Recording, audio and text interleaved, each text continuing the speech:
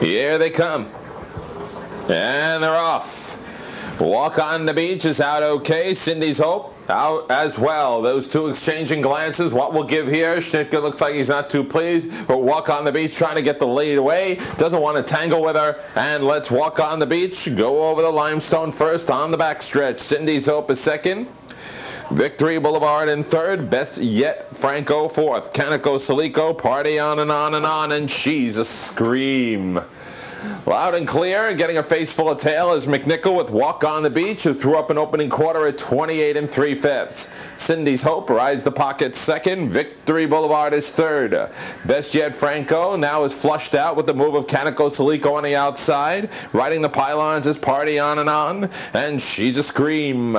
Coming down the lane the first time, Walk on the Beach on a pose and has a cushy 2-length lead. Cindy's Hope is second. On the outside, Best Yet Franco. Inside Victory Boulevard, gapping cover, Canico Silico. Then we got Party on, and She's a Scream remains in last.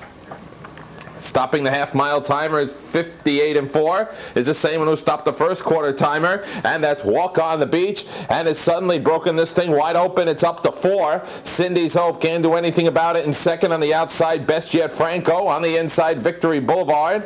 No one else is really offering up anything with Walk on the Beach. Mickey hasn't really gotten serious yet and is going to carry a 3-length lead into the last turn. 3 quarters in 1:26 4. That quarter in 28 even. Last turn and Walk on the Beach right now. It's a walk in the park, leading at 5. Second is Cindy's Hope. Outside, Best Yet Franco. Walk on the Beach is giving this field a thrashing. And if you got your money on her, head to the window and start cashing. Cindy's Hope is second best. Walk on the Beach cruising home. Second, Cindy's Hope. Third, Victory Boulevard in 1:56 3.